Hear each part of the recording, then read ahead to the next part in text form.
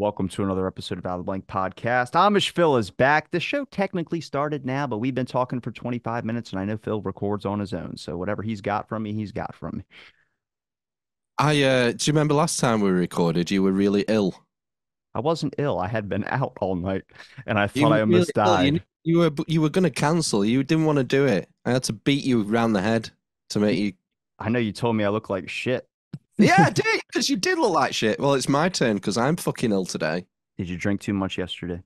No, I had the shits all day yesterday, and we recorded our podcast last night, and I was sweating like mad, and I was going, "Is it me or is it hot in here? Is it hot in here?" And the other two were like, "No, it's not hot." And I had like massive pit stains in my armpits and back was wet through. Maybe you're fighting a flu or something. Oh yeah, I am. Yeah, I had the worst night's sleep. You know when you're just hot and sticky and the sheets are wet through and you can't get comfortable. And yeah, headache, and now I've got a sore throat as well. So I've probably got the new thing. The new thing's bird flu, isn't it? Can we? Let's not. Let's I've just. got that. I need to talk to you about last night. That's what I need to talk to you about. Uh, Do you just want to piss off YouTube? Is that your purpose? Oh, do you mean last night's episode? Oh yeah. Oh no, Oh no, no, God. no, no, no. Some other yes, of course. Last night's episode. You know you can't talk about that stuff on YouTube. Well, we did. I know you did, and you're gonna get a flag from that. Well, we'll see. I'm pushing the envelope. We have been doing for ages. It's. So, I saw it pop up. I was like, he didn't talk about that, did he? I was like, you can't even talk about Bill Gates. Why would you think that's safe? are you putting this on YouTube? I can. I'd like to, but if you want to just do a Spotify only, it's fine. Don't talk about what we talked about last night, then. Eh? Yeah. Don't. I'm not going to. I'm willing to push the boundaries. We've got a clean bill of health on our channel with no warnings, no strikes or anything. We had to do the training. Have you done the training? Yeah, they offer that up now because I think their algorithm accidentally flags too much stuff. So they're like, hey, let's just run you through. It made me feel like I was in driver's ed.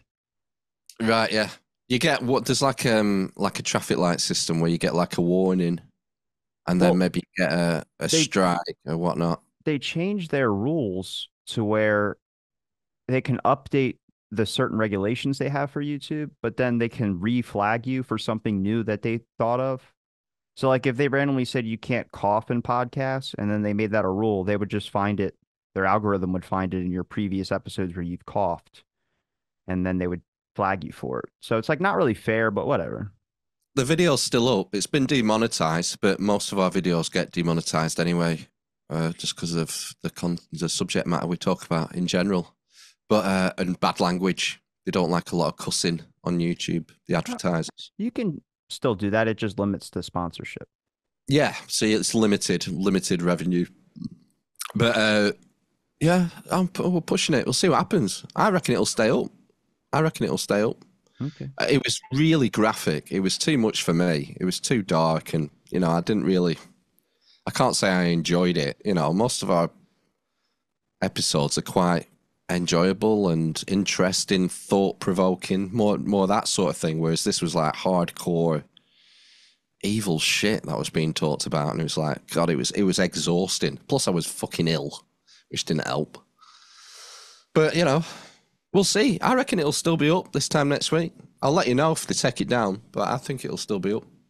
I Do you not I think they're getting easier? Do you not think they're slackening off a bit, YouTube, with what no. they'll? Do you know?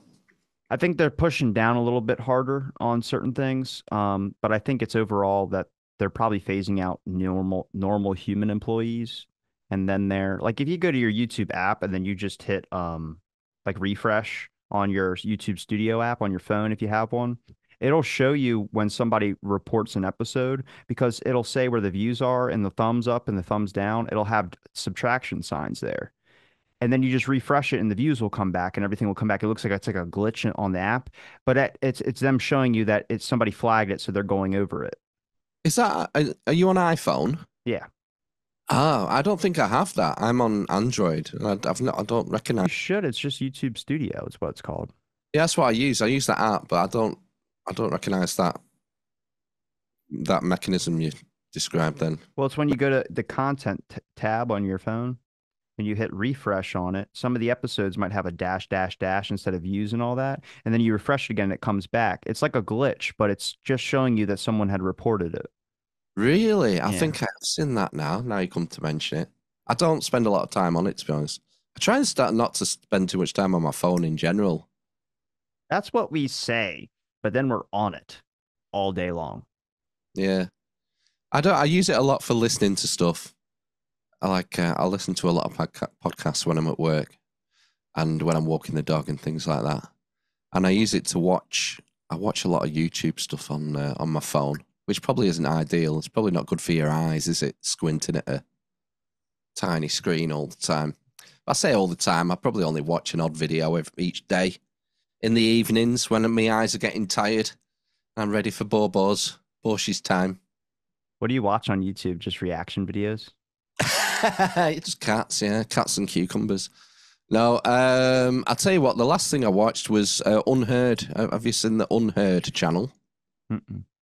No, it's a UK based heterodox politics channel. So they talk about politics, but they're not like what would you call it? They're not like these tribal nut jobs that usually talk about politics on the internet. I mean, the ones that have like a severe bias in one thing. Well, I suppose we all have biases, but I don't know. I saw Anderson Cooper interview Kamala after those debates. oh yeah, First time I have ever thought he would be like that on there. Did you watch it? I saw a few clips of the debates. No, I'm talking about the interview with Anderson Cooper. I saw a bit of her reaction where she was saying, did she say it was a slow start or something? Yeah, she said it was a slow start, but Anderson Cooper's like kept saying throughout the whole 30 minutes or so was like, "Do you still think Biden should run?" Like that was awful, really bad. And she was like, "Don't compare the past 11 years of him being in whatever to the 30-minute or a couple hour debate that he had. Let's look at the past track record." And he was like, "I'm asking you a question. Do you think after that he was doing okay?" And then everybody, I think Rob Reiner cried at a party when he saw that Biden, because they all did that. Remember they did that during the whatever they lived the debate versus Trump and Hillary, and I forgot what network it was, but they were all on air talking about Trump's going down, and at the end of it, they were all crying, literally crying tears because Trump was going to win. And I was like, oh, it was live, and they couldn't take it down. I mean, they ended up taking it down, but they didn't. It's just funny to watch. Like, what? It just made me laugh how that debate managed to turn everything on its head because we've been playing clips of Uncle Corn Pop for Mm. years and years of him tripping over his words and talking gibberish and obviously losing his marbles. And it's come to this point, like, what are we, 4 months out? What are we in? July? Yeah. A few months ahead of the election, and now they're deciding that maybe he isn't fit for the job. It's like, fucking hell, where have you been for the last 4 years? It's been obvious, hasn't it? Well, it has been. It seemed obvious to us. But the thing is, you had like the left wing press playing cover for him, saying, well, this is a conspiracy that Trump's the one who's got Alzheimer's, not Biden. He's perfectly fine. It's a conspiracy theory. And it's just like, oh, grief. It's like it's like there's two dimensions of reality happening simultaneously. And some of us live in dimension A and some of us live in dimension B. It's like we live in the same reality, but we just see things so differently. It's quite bizarre. Yeah, but how do we get it to where I don't have to worry about other problems that aren't in my universe then? Like, why does gas keep going up? Why is everything getting more expensive? It's making it really hard to live for a lot of people. So I'm like, I don't understand how that's affecting me if I don't choose to vote. I don't want to participate in the horse shit. The same thing you said to me last time that you didn't want to participate in the nasty shit that the government does. I don't want to do that either. My biggest concern right now is that a long time ago I tried to reach out to those people that freeze people to when they find a cure for something they can, the age thing to make sure you stop aging. You can kind of live forever when they find a cure for your illness. So they'll freeze you in cryogenics. I think it's what it's called. Yeah, Demolition Man. They had a giant scandal happen where a couple of the tanks that were holding some of these frozen people, they opened it up and it was just ooze. That was I was dying, dude. Because I was like, damn, I remember emailing the guy that owned that company and we were going to set something up for him to come on my show. Oh, How do we reanimate this puddle? This puddle of human DNA. can you just imagine you're in heaven and like you're talking to God and you're having everything you want, whatever. And then you wake up, you get sucked out of heaven, you wake up and your head's being attached to like another body. Hey, you can't move your arms and legs, but at least you're alive, right? And you're like, oh no, no. Let me go back, please. Oh my God. And you have to live forever now because you're like a digital consciousness. You've no way back. But that's what everyone's pushing for. In my opinion, like I don't even want to talk about modern politics. I just want to like the weird kind of what things would be called fringe. If you would have mentioned 10 years ago that people were freezing themselves, trying to make sure that they can be thought out in the future and exist in a different time period, is that any different than what's been going on throughout all of history when we talk about the quest for immortality? Mummification. Yeah. Could you argue that the ancient Egyptians were trying to do the same thing But with weren't they already mummification? dead? Maybe. Yeah, but I mean, it was more preparing them for the journey, wasn't it, to the afterlife? So it wasn't to sort of bring them back in this realm, but to help them on to the next thing because they believed in in an afterlife, whereas the guys today who get turned into goo in an ice box, they too get turned into People ice died, box. Phil. Stop laughing. They obviously don't believe in an afterlife. That's why they're doing it in the first place. So I think the motivation's the same. It's like, the ancient Egyptians, the motivation was eternal life, wasn't it? They got mummified and in preparedness for the eternal hereafter. Whereas the icebox goo people are getting prepared for returning to this life, for eternal life. It's the same motivation. We're all terrified of death, a lot of us. But I think that's propaganda. I think it's because they make you fear so much of what death is going to be like. And most depictions of death is pretty painful. I think it's relatively new ideas of thinking that it's like okay to like sometimes it's peaceful. You know what I mean? But that's only like, for instance, like why did we still ban euthanasia?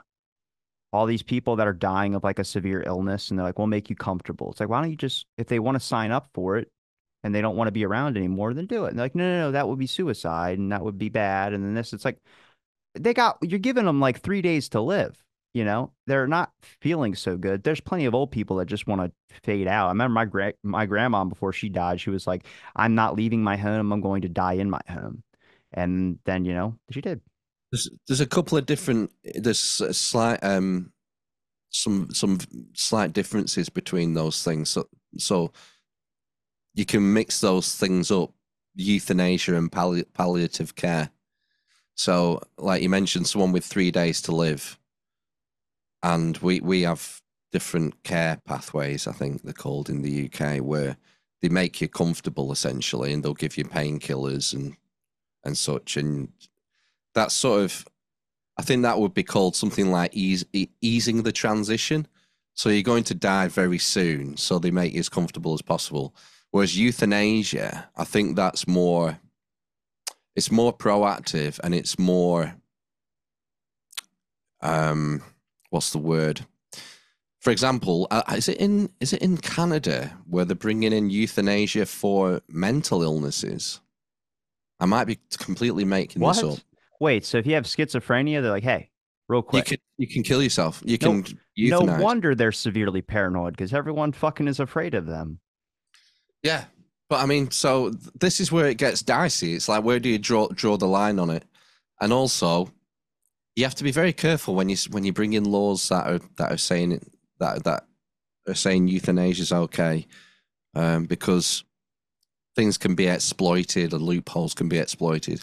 You imagine if there's like some wealthy old lady and she's physically fine and everything, but she's maybe starting with dementia slightly, and she's got a nasty niece who stands to inherit all of her fortune, and she can maybe coerce her into euthanasia, or you'd have to have a lot of safeguards in place to protect vulnerable people, I guess. Well, I think there's ways to stop like dementia and the Alzheimer's process, but that is one where like a lot of people are like, I just don't want to live if I know that I'm slowly going to forget everyone and my brain's just going to deteriorate. But then I'm like, we all see Biden, right? Like they pump something. They might have pumped them up a little too much, but we're seeing the ramifications of it. Like, what is it? That drug off the boys where they gives you superpowers? V is what they call it. And if you take it for too long, your brain starts turning to goo. And so like they're really powerful and really strong in the beginning when they're first starting to take in the dosages. And then after a while, they start to become weak and they can't even live anymore. They end up just dying. That was Biden. They've been pumping them with all this stuff and they extra'd up during the debate, and it was too much. You saw it crack a little bit. Is that what's happening? Do you think he's being jacked up? There's got to be something. There's moments where he was like on his shit, where I was like, you either took a nap, you either ate some ice cream, you did something that really sparked up, yourself a little bit. Because I don't know. I don't. Yeah, I'm trying not to get involved. I mean, I will because it's the Orange Man again. That'll be entertaining. So I'll probably follow some of the politics over there. But we had an election on Thursday, just gone, and I didn't bother voting. I just don't pay any attention to it. I just let them get on with their own thing. As long as they leave me alone, I'm not really bothered. And we just got this boring guy in. He's a lawyer, and people just see him as like a safe pair of hands, and it'll be stability. I think that was his slogan. His campaign slogan was it stability? Oh my gosh, I heard it the other day. Change from stability or something it was called. His slogan. It's just really mediocre and The bland and fuck does inoffensive. that And mean? it's like, yeah, he's so stable that we'll change things by being really stable. I mean, it's just not inspiring to anyone at all. Think But about a house with four walls. Imagine a house with six. That's how stable we're going to be. yeah, yeah, we'll put some extra walls in the middle. Hmm. Yeah. So yeah, I've no time for him. It bores me. It's so tribal and divisive politics, and you just can't get away from it. It's everywhere. It's all over the internet. It's all over YouTube, social media, all over your newspapers. But is that our algorithms or is that just No, I think it's people's focus? everywhere. I don't think people, like a lot of people do care, I do believe about politics, but a lot of people, like you normally don't really talk about it. I used to. I used to be into politics, but you get to a point where you just think, they're all the same. I'm not wasting any more time and energy on it. Move on. Something new. Do something interesting instead. How about laws governing not putting people in popsicle tanks? I think maybe if that's Why what would you you want to sign do, up for that? I don't get it. if that's what you want to do, you should be free to do it. It's your own body. No, I agreed, agreed. It's just to me, it's like I don't. The family's suing the corporation right now. Are they? Yeah, and I'm like, that's your fault. That's your fault. I mean, surely there must be some mad disclaimer you've got to sign before you get put I'm into. sure there's a full contract, but to be honest, it'd be a good mechanism to get rid of some of the elite wasps out there by just having them sign up and just forget to pay the light bill or some shit, and next thing you know, It's a bit like that guy we covered a story a week or two ago about that guy who's trying to cheat death, and he's the guy who's been harvesting his son's blood. Have you heard that guy? He's was American. that the clip you just played earlier Uh, no, before we that was started? about, that was about head shrinkers. No, it's a guy. I can't remember his name. He's like a tech billionaire. And the last thing he did a week or two ago is he went to Honduras to get gene therapy to try and make him live forever. Did it work? No, it won't work. But he'll try anything. He's just terrified. I don't know. It's Y- a fear of death. That's what it all comes back to. Yeah, It's sad. like I said, I think it's the propaganda aspect, but I think it's a lot of people want to get either to the end already, like make sure they can skip right to like the where they go if they're religious. And then there are people that are afraid of it because it is scary. But like you're only afraid of like when it's going to happen. You're not afraid of when it does happen. It's the final frontier. It's the last great mystery, the last great adventure. No one really knows. People say they know, but no one really knows what happens when it happens, do they? I mean, you've had near-death experiences on your show, haven't you, Robbie? Yeah, but you told me they weren't. You told me they were just like close encounters. Oh, well, there's different Like I was things. fighting a shark in the sea or something. There's different grades, isn't there? There's different gradients of near-death experiences. Yes, being shot in the head is different than actually being close to getting shot in the head. A near miss, yeah. But when you talk to those people who've been brought back, That's what you called them. You called them near misses. near misses, yeah. I mean, it's hard to argue. I mean, people say, well, it's just your brain just gets flooded with all sorts of chemicals to ease the transition of death, and it's all hallucination. It's all in your mind or whatever. Maybe. Do you believe those near death experiences? Because I don't. I believe they're real. What the people are saying are real. Yeah, Right. But it's I like an believe acid trip your brain goes through. I don't think they actually saw heaven and they got to do all that. I don't believe that. It's like that one woman that was trying to trick people that she was related to a bunch of royalty in her past life, that she was like, I know all about my past lives and I was once Cleopatra in a past life. And then next thing I know, I was Adolf Hitler. And it's like, what the fuck? I don't believe a single word this woman's saying. Oh, well, no, I believe that they believe what they're seeing. So, what they're seeing in general, obviously, there are Fruit Loops everywhere who will just make shit up for attention. Those people are everywhere. But I mean, one of the guys we had on who had a near death experience, I totally believed his story. He was an honest guy. And it was a good, it was nothing out of the ordinary. It was just like a life review. He had like the classic your life going back in time, back to birth. The classic near death experience. And he was telling the truth, definitely. There's no reason to lie. No reason to lie. So that experience happened to him. Now, whether that is something mystical and spiritual, or whether it's just an accident of brain chemistry, I don't know. But it's an interesting thing to ponder, isn't it? Whether it's real or not, truly real or not, or whether when we die, it's just fade to black and that's it. Your existence ends. Or the theory that the bright white light is the hospital lights and you're being born again. That's cool, isn't it? Yeah. Eternal recurrence.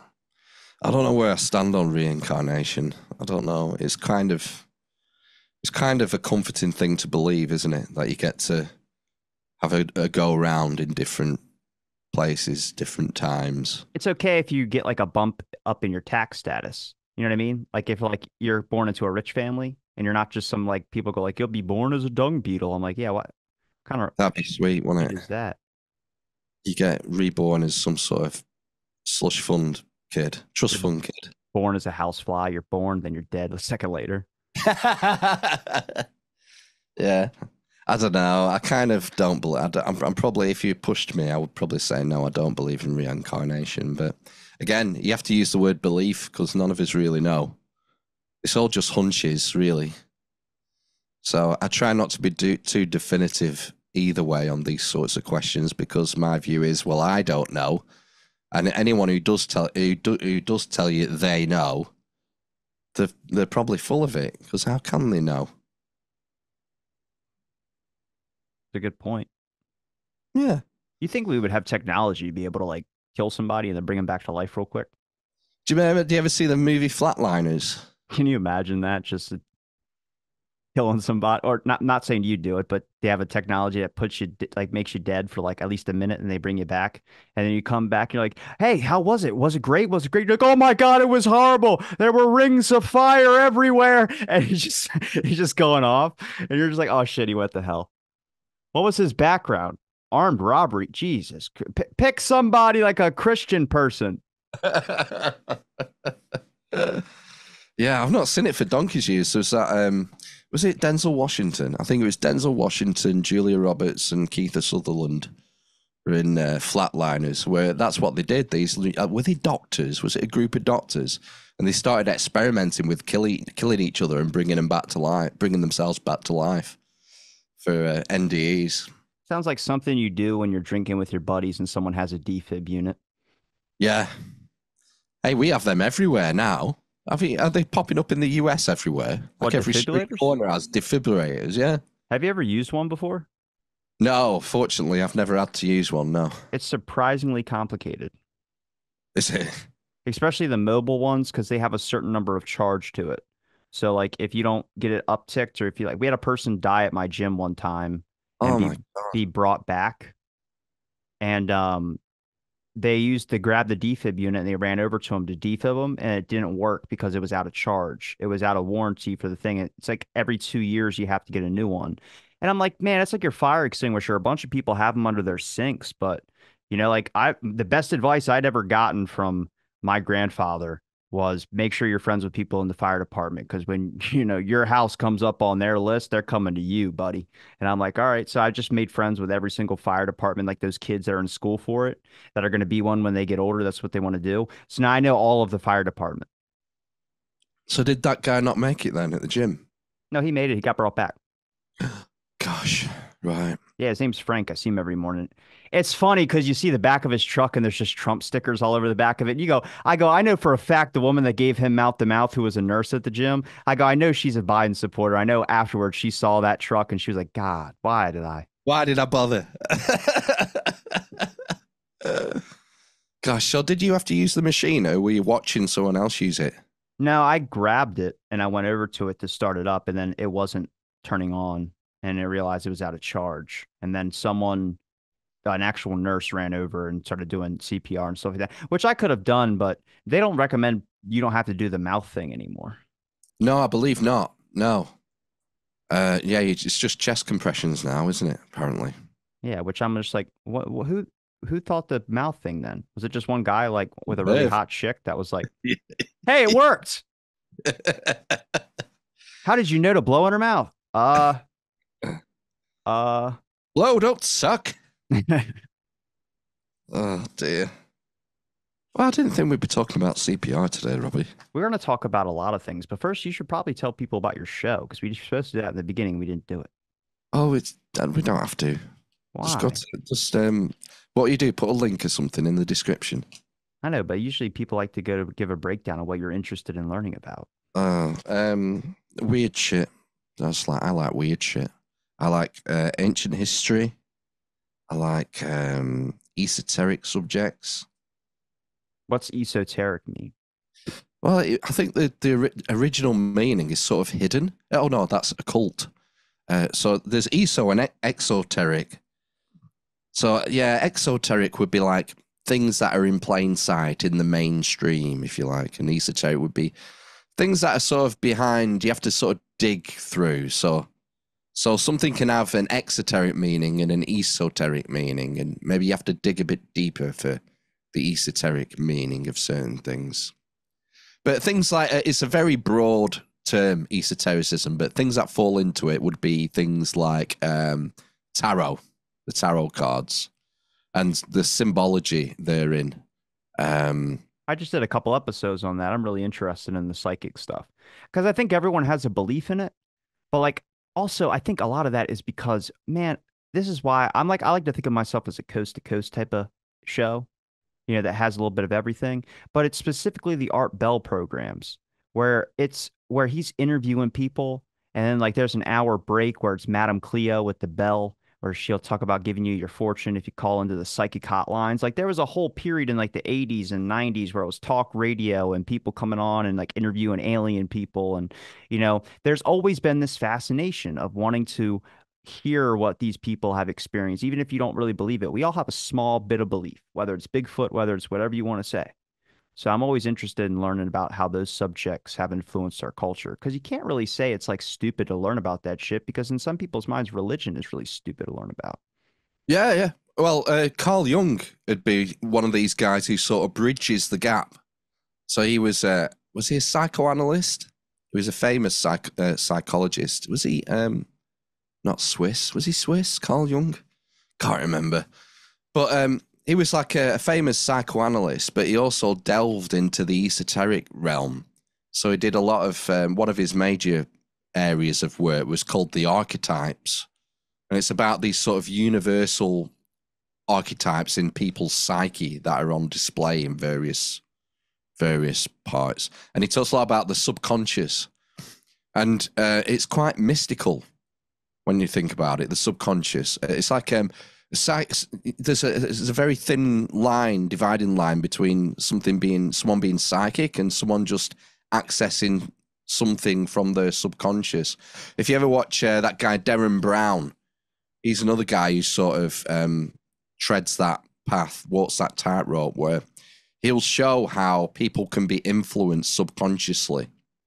He'll set people up on his TV show, and and it'll end with a trick, a sort of a magic trick. Essentially, he'll do it like a mind reading magic trick at the start of the show, and then he'll wind the tape back to the beginning, and they'll have a secret camera following this lady, say, who he demonstrated this psychic ability to, and this camera follows this lady around all day. And all through her day, she's been given little cues, little subconscious cues here and there. Something flashes on a billboard on the street corner. Someone, a lady with a pram says something, a certain phrase, just as she's walking past her. And it's all building towards this seemingly show of psychic prowess at the end of it all. But it's just how our subconscious works and operates. It's quite mysterious and probably not very well understood. But things like advertisement. But yeah, but I'll say they do that for advertising. If you ever looked up how they did a study a while ago about the Facebook like button and then the angry face and the smiley face, saying that you would get more people that would react to stuff if they added a thing like a like button or they added a smiley face or a happy face and angry face. You get more interaction with that post. Well, with advertising, they hired a bunch of psychologists to try and develop marketing. It's called manipulative marketing. And it's when they really trying to implant stuff. Like, for instance, if most of the world is suffering from depression or some type of mental disorder, when we talk about the light stuff, anxiety and things like that, which can be severe, but I'm talking about compared to schizophrenia, I would call that light shit. Um, it's different when you think everyone around you is fucking, you know, there, and the next thing you know, you're just talking to yourself because you're just insane. That's that commercial. There's that commercial that for the schizophrenic medication where it's a woman, she's sitting at a coffee restaurant and she's all upset and she's holding her arms like this and she's just like, it looks like she's suffering with depression. And it says like schizophrenia, it's hard to enjoy the moments when you're around people that you love. And it's like all this type of stuff. And there's a whole bunch of people laughing and smiling around her and she's just miserable. And then they introduce this medication and she takes it. And then she's sitting at the coffee shop by herself and she's smiling and drinking a cup of coffee. Those people weren't fucking there. They were an illusion in her mind. But That's now she's happy. that's wild because we're not allowed any advertising Yeah, for pharmaceutical United products. States is one of two countries in the world that does it. It's us and it's New Zealand. New Zealand, yeah. But Yeah. if you see a commercial for someone that is depressed and or let's take acne for instance. If you see a commercial with a teenager with a lot of acne, he's getting made fun of in school and stuff like that. His face looks like he's been cooking pizza on it. What happens is they introduce this cream, show you can use this, and the next thing you know, and the kid's smiling, he's dating the hottest girl in school, and then he's walking out the door. Everyone's gonna buy that if they have acne. So it's like it's marketing. You're targeting an audience that's already at a weak demographic because of the fact that they feel self-conscious about their looks, and now you're giving them something which in the long run might end up doing more damage to them than good. Some of the side effects, especially with that one made you explosive diarrhea and then bleeding from your eyes was one of them. Yes. Shitting hell. Oh my gosh. There must be some good natural remedies for things like acne. I would always be like inclined to look for natural things. I mean, I'm not a doctor and definitely don't take medical advice from me or this podcast. But if I had a medical condition, the first thing I would look is, there must be like an old school remedy for this kind of thing, or at least something you could try before messing around with like weapons grade pharmaceuticals. Yeah, it's like per testosterone booster. I think it's instead of taking like the prescribed stuff, you can just use horny goat weed, which is a natural herb supplement. And they sell it in stores for like $5, but it's same thing that's included in all or most testosterone boosters. Wow. Yeah. A lot of older guys seem to be doing this now, don't they? Testosterone. Did I work at a gym, man? You telling me. It's so natural for me now. I either see steroids or I see something else where I'm just like, okay, it's so normal now. There's a guy who came into my gym and he's got to be maybe late 40s, early 50s. And he was wearing a tank top. Dude, his arms look like the most ripped I've ever seen, where I was like, he's on something for sure. I go in the bathroom and I see giant pill bottles, like huge ones. And I go, that's testosterone therapy. That is I'm gonna say that's a type of steroid. And then when I was making him a protein shake, he was like, "Yeah, man." He's like, "I wish I could be like, you're in pretty good shape. I wish I could have like the the muscularness and all that type of shit." And I was like, "Yeah, you're on something though. Like it's how you got to where you're at." And he was like, "No, I'm not." And I'm like, "Don't need to lie to me. I don't care. Nobody does. It's so normal now. Like I don't know how many friends I know now that in the past year have gotten breast implants. Like it was just a normal thing to start getting boob implants. Before it was so taboo to talk about changing yourself in so way. And then like it's just normal. We're in a society now where it's like if you have the money to do it and people are going to do it, they don't care. Yeah, I know. Because, well, from what I've heard, once you hit about 40, your natural testosterone production starts to slow down. Yeah, but I'm taking some and I'm 26. Right? Is there not a case that if you start supplementing, then you can sort of switch off your body's own production and then you become reliant on it? They do recommend cycling, but you have to be careful because a lot of people what they're doing is like how they do it with steroids, where they take it and then it's irreversible damage. It's like hormone therapy stuff. Not to get into that whole realm and that shit because I don't feel like being attacked. But it's you can't that there's some things you can't take and then it not have a permanent effect to you. It's kind of like smoking a cigarette for the first time. You can't undo the taste or the smell of that cigarette. It just doesn't happen. It's like what Tim Ferriss said famously in one of his books. There's no biological free lunch. Bingo. Everything has like a payoff and a cost. So yeah, I've never taken any of those things like steroids or testosterone. I take vitamin D though. You can find it now? Vitamin D? Yeah, for a while you couldn't find it because people bought it all. Really? Oh no, there's never been a problem over here. No, I was just like, go outside, God. That's all you have to do. it doesn't work it where we are. Not for like 6 months of the year. Oh, that's right. Yeah. Yeah. See, that's where we should have been sending it to. All our supplies should have gone to you guys over there because you guys really need it. We had a vitamin D expert on back in 2021. Dr. David Grimes, he's called, and he's retired now, but he was a gastro and how does he say it? Enterologist. Enterologist, Enterologist. Yeah. something like that. Gut doctor. They're I called a think GI. GI. That's it. Yeah, he was a consultant. I think one of those.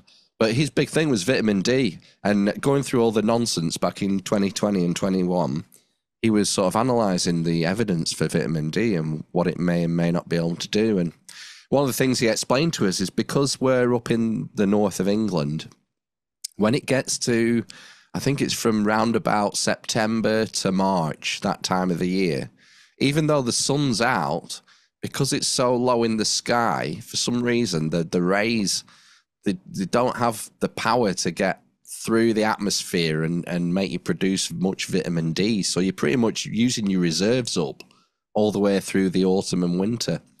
So he said, at the minimum, you should be supplementing throughout autumn and winter. And if, the thing is, a lot of us work at home now or in an office. We don't get as much outdoor time as maybe we did 100 years ago. Well, certainly not 100 years ago. We're either in an office at home or in a car going between the office and home.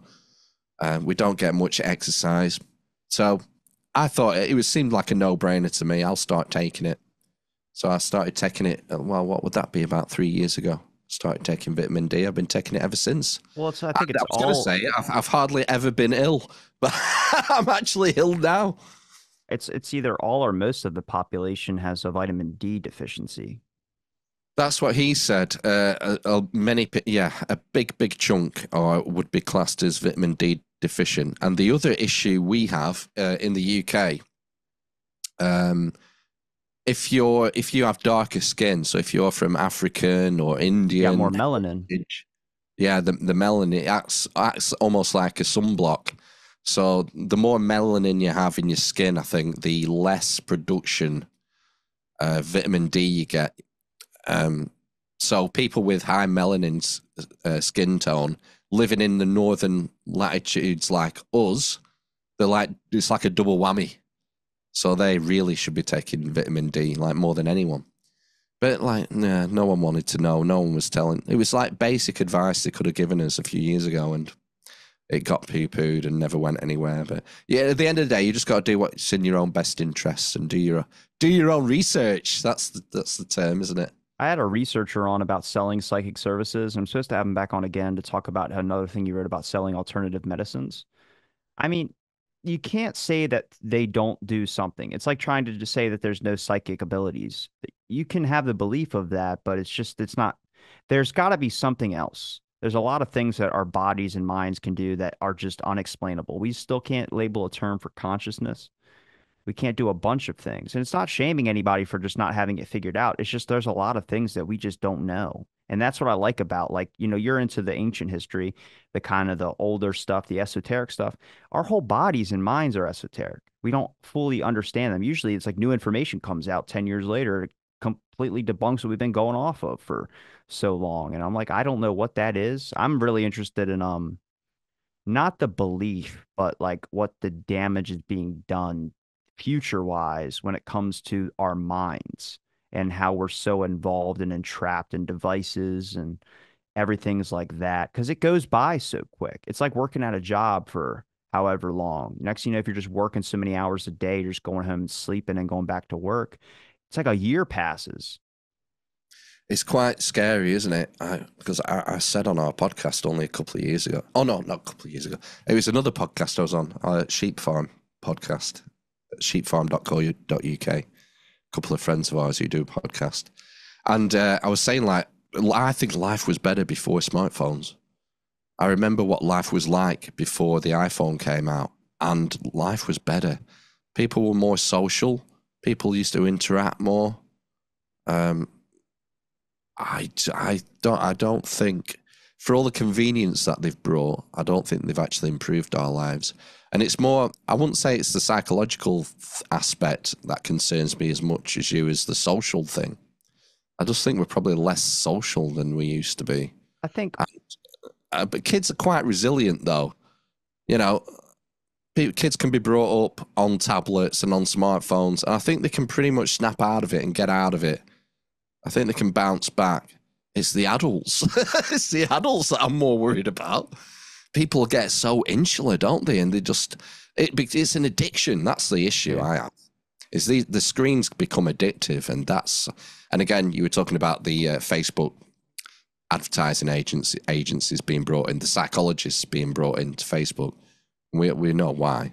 The eyes, they just want eyeballs, eyeballs, eyeballs. Give me eyeballs on the screen. That's how we sell advertising.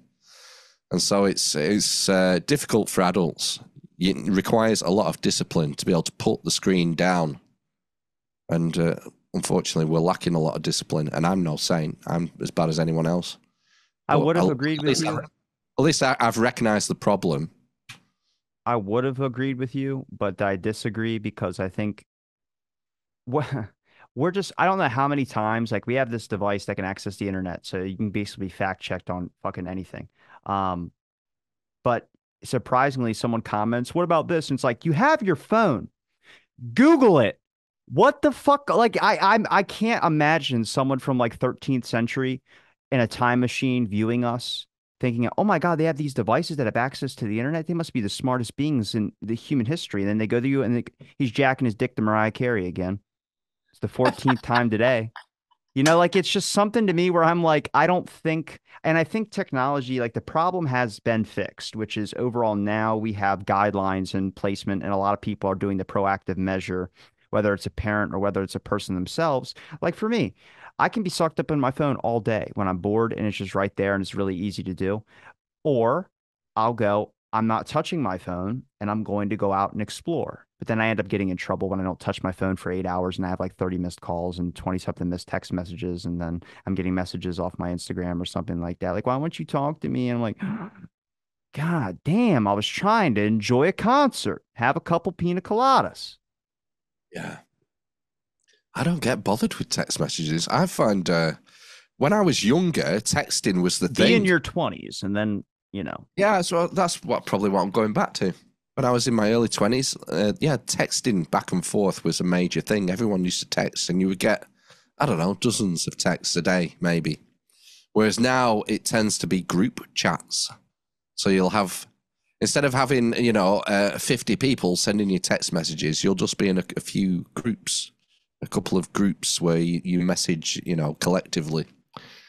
But I think that's part of getting older as well. Your life gets more complicated, and most of the messages I receive are from school now. I get more messages from frigging school than I do from any of my friends. What, because your kids? Yeah, the schools, because like you're talking about technology, like schools have their own apps now, and you have to log into your school's app where you get messages regarding your children. Oh, about the trip to Blackpool that's coming up next week. Here's the form. Here's the form for the day trip to France that you need to sign. Here's a message about non-uniform day on Friday, the 31st of July. Here's a message about the Leavers Do. Here's a message about the careers evening at Preston College next Wednesday. Dude, I would lose my shit if I got that many emails off of something like that. I always am so hesitant on websites to put that info in there because I know they're gonna fucking spam me. And the next thing you know, I do one thing, I put in my email, I get 6 emails in a row, and I go unsubscribe. Never email me, never. The thing is, it's not spam. This is all stuff you have to respond to. So it's every day. You get messages every day from school. And I've got two. So two different schools, because one's at high school and one's at primary school. It's mad. I would immediately quit.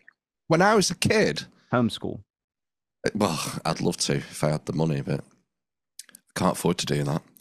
But when I was a kid, if the school needed to send a message, they would send a letter home with the child. And it would be very occasionally a couple of, or they'd send a newsletter out at the end of every week with all the information on for that week. Whereas now, because it's so easy for them to just type a message and send it through the app, you get it every day, message after message after message. It's fucking bonkers. Yeah, but I like it. You can pay bills online compared to getting it in the mail because that is difficult. Because whenever my mailbox is not in front of my house, it's down the street. And the only time I ever go past is when I'm going to something or I'm coming back from something. So I'm either focused on getting there and we'll get it on the way back. Or then when I'm on the way back, I'm too tired to go check the mailbox. So the next thing I know, I get a car payment that's like it's due tomorrow. And I'm like, oh, okay. So this is easier to do on my phone. Yeah. Yeah. Swings and roundabouts, isn't there? I would think the mail service would have been gone by now with everything being online, but Well, it's all deliveries, isn't it? I think deliveries are taking over rather than sort of mail, like a letter mail, postage mail. It's all delivery stuff, isn't it? Amazon and all these food companies, Deliveroo and Uber Eats and all this mad shit. Like, I just don't get it. Well, I do get it. It's takeaway, isn't it? It's pizza delivery, but it's everything now. Everything's to your door. It's kind of like idiocracy. yeah, but that's just accessibility. I mean, if you have the option not to leave your home and put on pants, then you're going to take that option. Most people are. That's You can such a call it sad, lazy, but it's like that. To be honest, it's a sad indictment of where we're at, it's Robbie. better than me having a couple of drinks thinking I can drive, and then it's just down the street. Yeah. What kind of car do you have, Robbie? I have a Honda Accord, Oh, Honda Accord. Is that a... 1994, older than me. Oh, nice. Is that petrol? No, it's just regular gas. That's his petrol, isn't it? No. No. Is it not? Ethanol. I just got to pour moonshine and it starts to go. Over here we have diesel and petrol cars. It says regular when I hit it. That's all I know. bet it'll be petrol. It'll be petrol. We just have different names for the same thing, I think. I literally just spent all day yesterday. Or actually, it was only like 20 minutes. Went out there and cleaned it up, washed it, gave it Oh, the old rub down. You selling it? No, just wanted to make it clean. All right.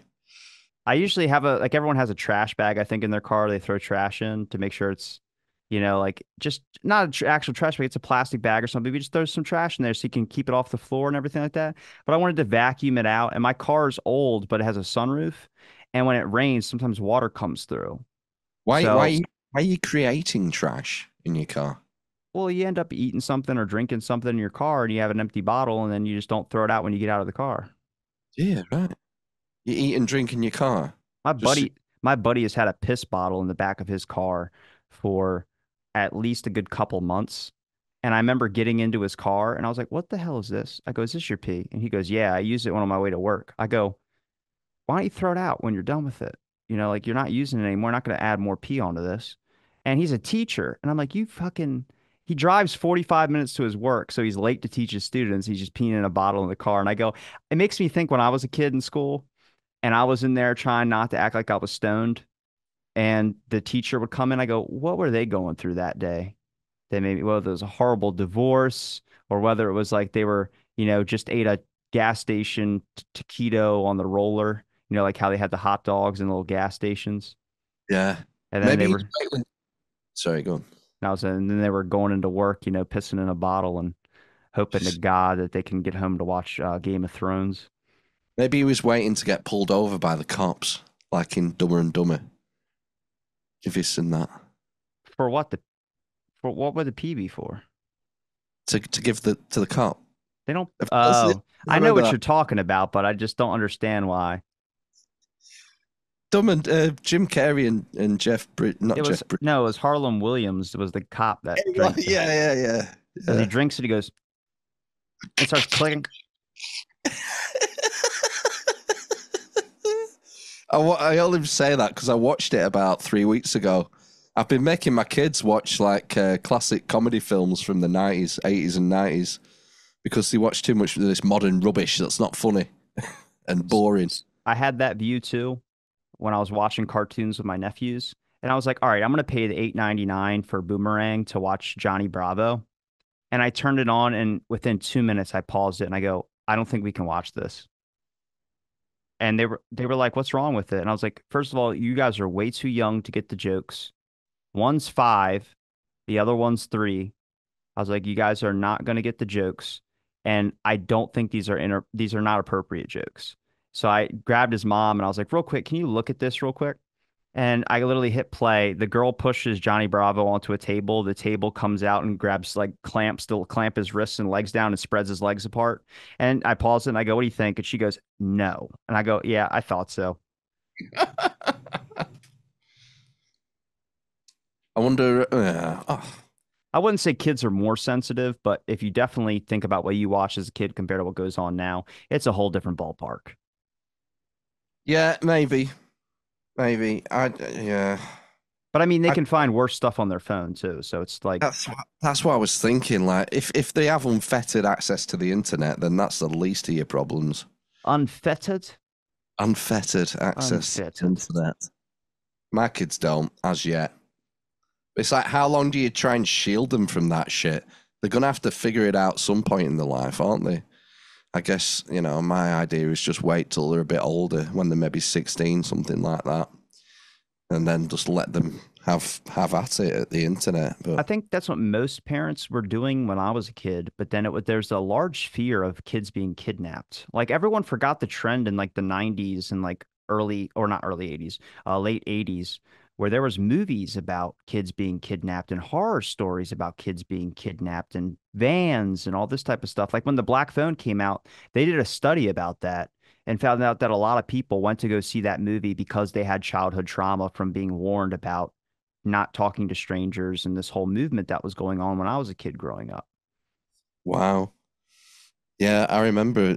Well, I mentioned it last night. I remember, like, when we were in primary school, occasionally we'd have a police officer come into the school to give us a talk about stranger danger and not talking to strangers and all that kind of thing. Ours talked about drugs. Was it? Was it? Oh, it'll be after Just Say No, won't it? You're younger than that. It was called the DARE program. And yeah, and they it actually put more people on drugs. Um What did it stand for? That the acronym? like something drugs, regulation against violence or something. It's something. It's there's an acronym for it. It's I don't think it's violence. I think it's like something. Was it Barbara Bush or someone who was behind that? Hell if I know, man. Yeah, sorry. Yeah, but I I just remember. remember the cop being pulling the short straw to end up doing that. He was hungover walking in there and that's my whole life is giving people backstories where I don't have to talk to them. I just give them like a reason. Yeah. I bet it's so different school in America compared to over here.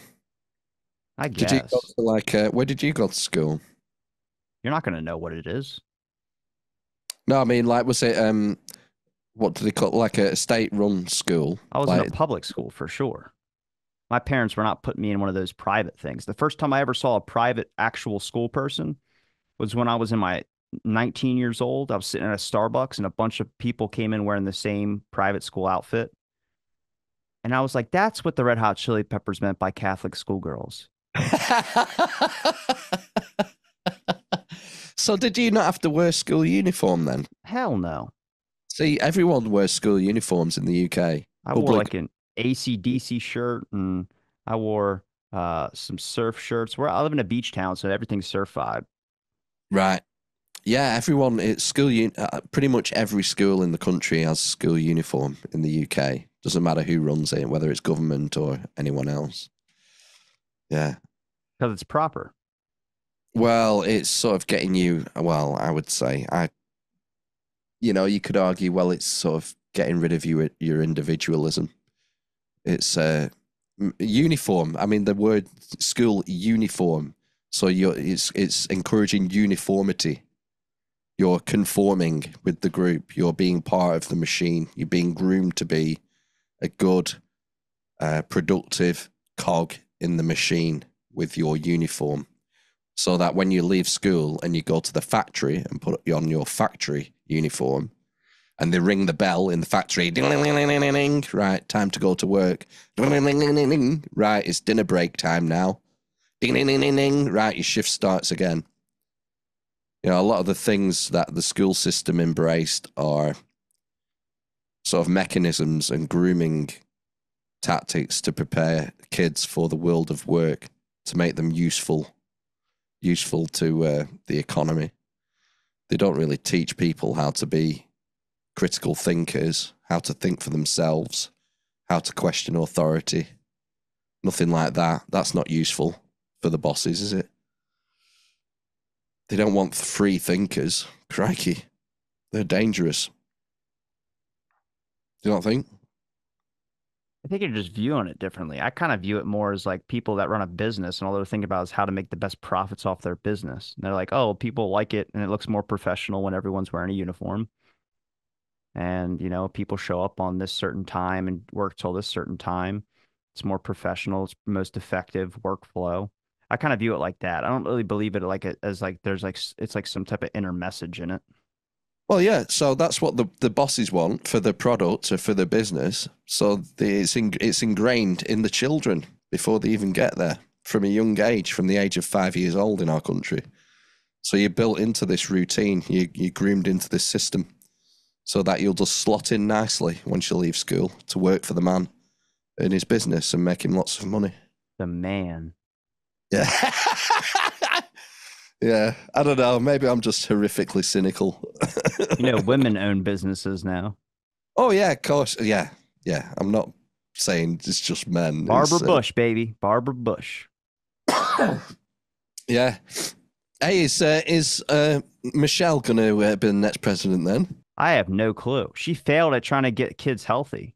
She tried at one point, did that health initiative thing where she was talking about school lunches should have a vegetable and all that, and they just gave up on that. Really? You don't remember that? No, I don't remember this. It had to be like 12, 13 years ago. I remember turning on the TV when I'd come home from school and she would be like, well, you need at least this many exercise or physical activities a day. And she was wearing a tank top and, Yeah. she had her biceps flexing and shit. And I Thumbs go, out. now I Thumbs get out. why people think you're Big Mike. That's it. I know. I don't know. I can't see. There's been a lot of talk about that guy from California, isn't there, Newsom? And it seems like you just can't see them chucking Kamala under the bus to pick another like smarmy looking straight white guy. That's he's very. I think they will because I don't think people want her and they know that they don't want her. That's why I'm saying you got to get Mike. You got to get Michelle in. That's why you got to get Michelle in. She ticks all the boxes, all the diversity boxes that they're so obsessed with. So I think, dark horse for the race. It's not too late to parachute her in and take out the orange man for good this time. Maybe they should just wrestle. Just fuck off the election. Just have them wrestle in the Why didn't they octagon. just golf like they said they would? That's all I wanted to see. Oh, that was tragic when they were talking about their handicaps. I hope it wakes people up to like none of this matters. Really, it doesn't. Yeah, the fucking clown shoes going on about the golf handicaps. They were like Trump took a low blow at Biden and didn't have respect when Biden stumbled on his words or whatever. And he like said something and Trump's like, I don't know what he just said, but and then like that I was like, you're an opponent in a debate. Of course you're going to do that when your opponent slips up. For God's sakes, you guys are calling out cheating on your wives and stuff like that. Like, have a little class and clean it up. Answer the damn question. That's all I wanted. Answer the damn question. No, they don't do that. Politicians are experts at not answering questions directly, because that's how you get caught out. If you actually answer a question directly, you can be called out on it at a later date. You just have to be as vague as possible. It's fine. Just leave them to it. But I'll be watching with interest come November. Would you go to trying to start like actively seeking things that are looking more towards things that impact your own life? In what do you mean? Regulation of technology when it comes to children. Do you have a daughter? No, 2 boys. But simple things where it comes to this stuff like how much propaganda can the military send to your son when he gets around drafting age or when he gets around the age to join the military?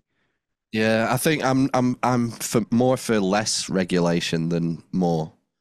I think when it comes to kids, the buck stops with the parents. Basically, you shouldn't be expecting laws to be written on your behalf to look after your own kids. You need to do it yourself. You got to be proactive. I think we're too. I don't want to say it's lazy because it's hard and life's hard and it's busy and we don't have a lot of time and whatnot.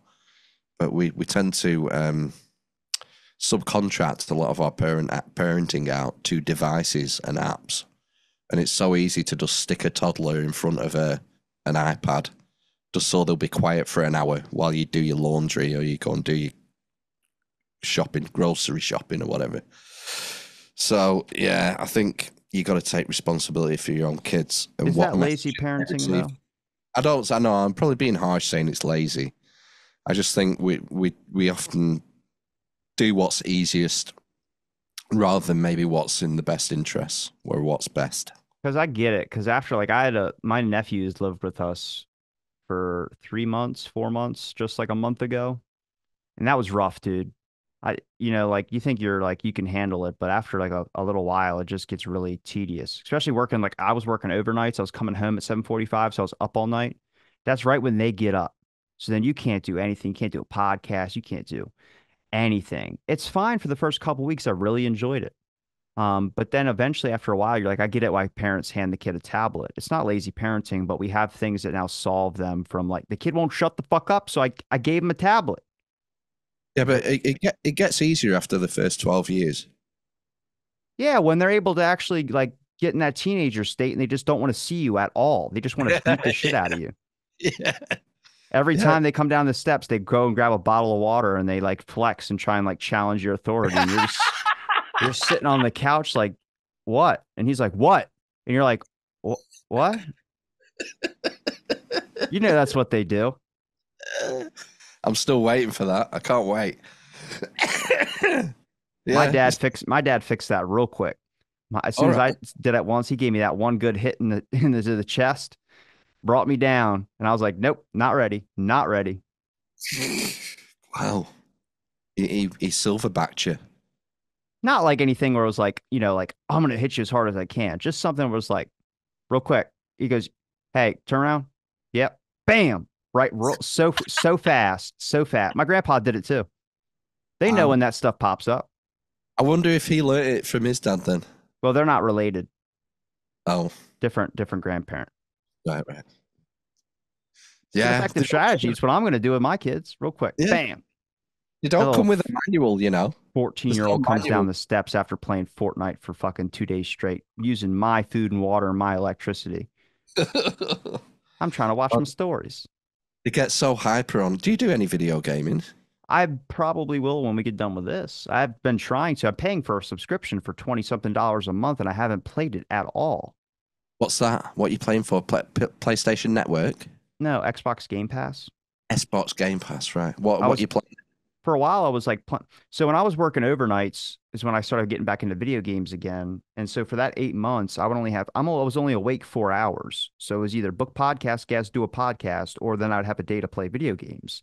So then I would just play video games. It was Dreamland Valley Resort or something like that. It's a Disney game where you just build in a park, like Thrillville. It's exactly like Thrillville, but you just build a park Disneyland. It is so easy to follow when you're hammered. That's what only the good part about it is. But then you end up getting like you're doing all these quests and it goes by real time. So the game goes, if it's daylight in real life, it's daylight in the game. If it's nighttime in the game. And then it's like certain missions, like only at night you can find it here. I'm like, well, I work overnights. So I don't have a day off. So I'm never going to be able to complete that one. So then I just put it at the ending of the list. Yeah. Right. So that kind of sounds a bit like I remember when Sim City came out 25 years ago, probably 30 years ago, and you used to build power plants and housing estates and shit like that. It was really rudimentary at the time. And I just play first person shooters basically. I just need something. I don't play it very much now, pretty much given up. But if I do play, I need something I can just pick up and play for half an hour and then forget about it. So I like playing online against humans, and you can just pick it up, Do, shoot some shit for half an hour, and log off. do you feel better when you're able to beat a bunch of people? Because then you realize you're in above class than the people you're fighting. No, because I understand that they have skill based matchmaking, and I'm going to be down right at the bottom of the ladder. So even if I do beat someone, I'm beating another 40-year-old, 41-year-old dad who only plays video games once a week for an hour or two. So there's not much. There's no bragging. There's no bragging over that. I would like to see a psychology study get done about video games when it comes to specifically online chats and like the lobbies of matchmaking, just like the number of personalities you meet. That's where you cut your teeth when I was a kid, was in those lobbies. You'd have some older dude sitting at home, his girlfriend's getting ready to go to work. He hasn't been to work in months. And he's just sitting there like, dude, I booked your mom. And then there's a kid screaming, no, you didn't. And then there's one guy just playing his mixtape in the microphone as loud as he possibly Oh, can. yeah, yeah. Gosh, I remember when it first. I remember, I think it was a PlayStation 2, Call of Duty. Would it be Modern Warfare? Was maybe the first time I got on online gaming. So it was probably like when it started when it started to go sort of more mainstream, and you'd have these lobbies, and they were brutal. They were a total free for all. I think things are moderated more now, aren't they? And people get kicked and people get reported for abusive behavior and whatnot. But back in 20 years ago, I mean, it was just ruthless what people would say on Call of Duty. Anything goes sort of stuff. Whereas now, like with my kids, you have controls over who they can talk to and who they can't. So there's a similar study on this question that I'm going to ask you, but I want to ask to get to the major point because what I've been focusing on a lot recently. Do you think video games cause violence or cause people to have violent actions, or do you think it speeds up maybe some that's already inside them, kind of unlocks it? I mean, I don't have anything to back it up. I've not done any Just give me your research on it. personal opinion. But my opinion would be no, it doesn't make people more violent. So all the studies show from the people I've talked to, researchers in the specific area have talked about that it does not cause people to be violent, but it can unlock something that's already there. So if somebody's already prone to tending violent action, video games can be what we would call a trigger for some people who do violent action. So the question I want to get to is what I've been talking about, which is I was trying to figure out why there was a true crime obsession and why it just randomly sparked up during the pandemic. So I had my buddy who's a true crime podcaster on. We talked for like almost 2 hours about like where his focus is, how he's evolved through his show, what he tends to focus on in the murders, the criticisms he gets. Then I had all these researchers on about it, talking about like there is evidence on true crime obsession. And everyone points back to the pandemic. Immediately, there was a giant trend with podcasts. When podcasts, I think, went up during the pandemic from, I think where our current right now is there's 294,000 podcasts available. During the pandemic, at its peak, there was over 1 million. um, because everyone's at home. Then after they went back to work, they slowly started weaning off after the next couple of months. People started giving up on it because their work was too hard and stuff like that. And very few people stayed with it. But true crime podcasts have always been the overwhelming majority of top targeted things to listen to is true crime podcasts. And speaking to these researchers, I asked them, is the true crime obsession healthy? And they said, yes, it is healthy because it allows people to have a sense of protection. Apparently, being aware of certain instances of a woman, mostly it's a gender-based thing. So for this, they do largely gender studies on this. They said largely it's women that listen to true crime podcasts and they use it as a sense of protection to cure some of their anxieties and things. And they are more aware of like this person got killed because they did this action. It was this and this and this. But then there's a question I asked, which was about what happens when someone is really obsessed with a true crime series, but they want to live out a fantasy with it. There's still a lot of areas with this true crime obsession that they're learning about and still work needs to be done.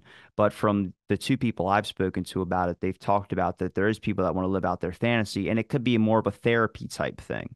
A lot of people aren't necessarily serial killers or violent people. They just have aggression and anger and a lot of things inside of them that they it can express. Much like when you saw someone you're like, you want to squeeze their head and do that little thing you used to do as a kid. It's just as simple as like doing something like that. So it actually has shown a benefit to cognitive function and a mood enhancing thing as well too by getting sucked into these true crime experiences. And then there's different pathways if you focus more on the victim compared to um, focusing more on the serial killer. But there's that fascination with all of us wanting to be a detective and solve clues and shit. It's why conspiracies are so fascinating. Problem solving. It taps into the natural proclivity that we have for DB Cooper, baby. DB Cooper. Yeah. The other thing, it seems to me, and maybe I'm wrong on this, but one of the things that kicked off the true crime boom was Making a Murderer on Netflix. I don't know if you ever saw that show. It was a few years ago. It was before, I think it was before the pandemic. But one of the things that was interesting about that was the sort of the hints at miscarriage of justice. So there was a genuine question mark over whether the guy was guilty or not. And the way they shot the documentary left it open. They filmed it and edited it in a way where you felt that the guy might have been set up. And so that brings another element of intrigue, isn't there? That there may be a huge miscarriage of justice, or there's a conspiracy.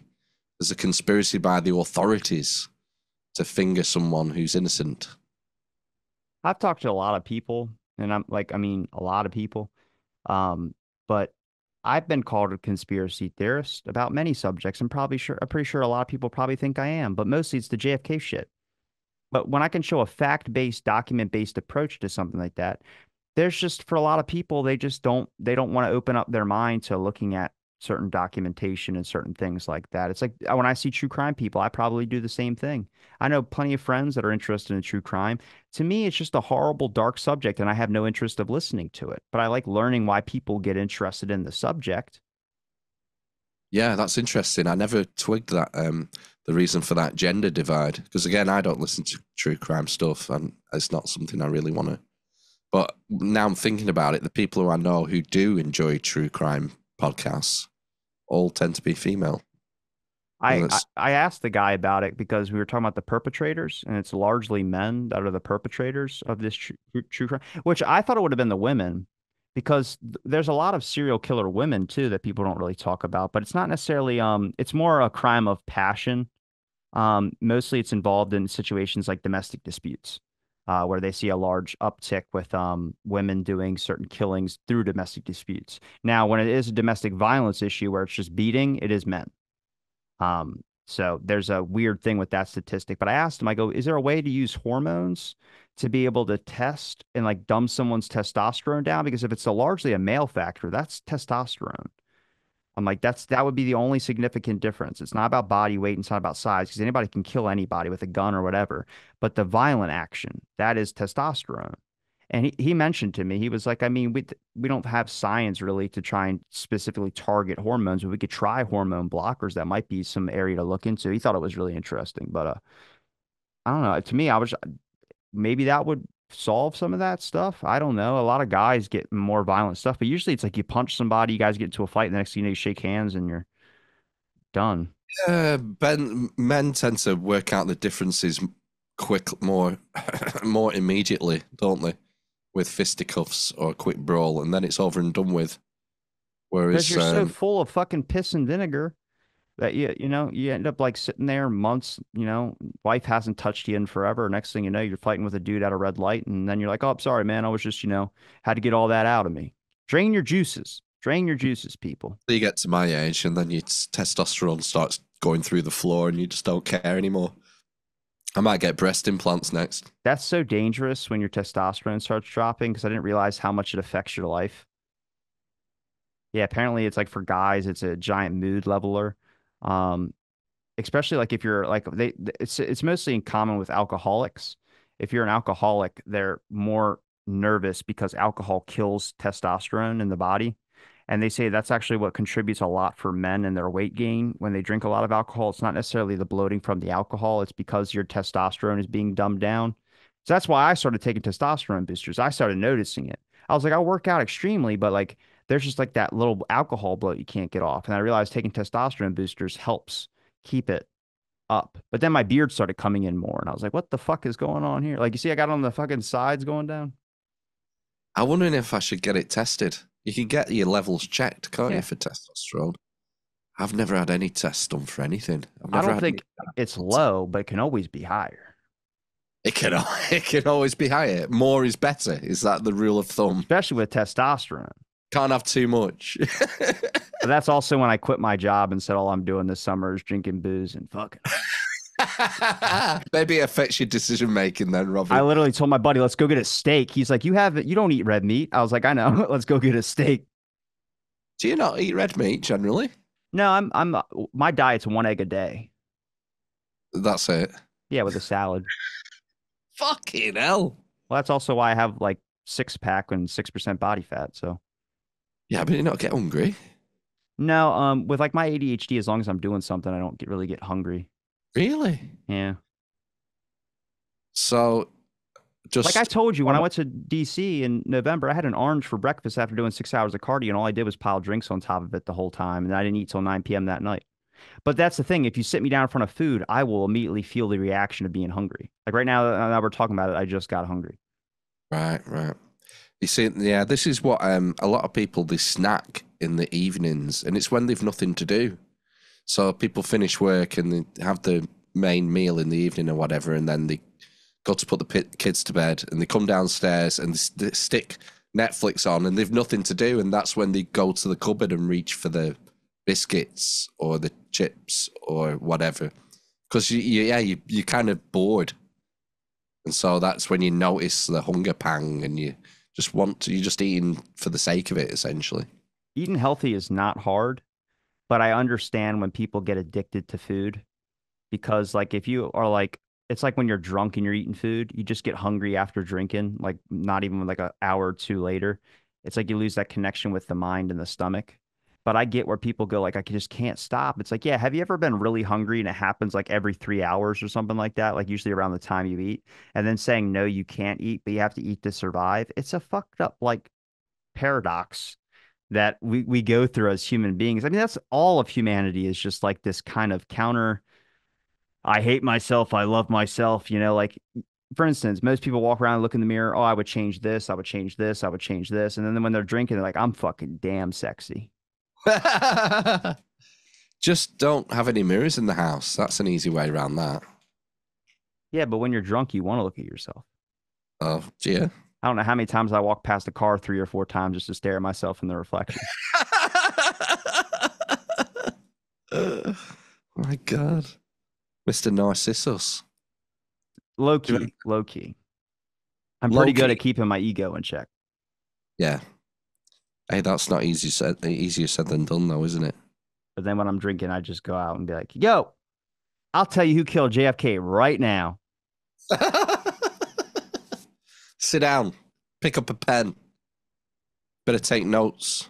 Oh, dude, I could go off. My buddy always asks me questions about it when we're drinking. He's like, all right, so give me the latest breakdown. But I always try and be balanced with it. But I will go into it for like a good hour and a half. I'm gonna have to look at your YouTube shorts. You have your computer right now, just pull it up. Well, hang on, I have to go to Unless it takes you down a road. YouTube.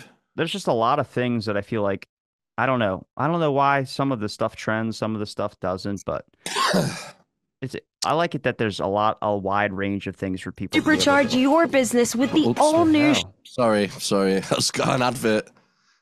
It wouldn't let me click on your channel. Look at that, five and a half thousand subscribers, Robbie. It's going up. Wow. Yeah, I can see your shorts. Not the ones you're wearing. I mean, your YouTube shorts. Well, they have pineapples on it if you're able to see Yeah, that. Best part those about a Zoom is from the waist up. JFK stuff.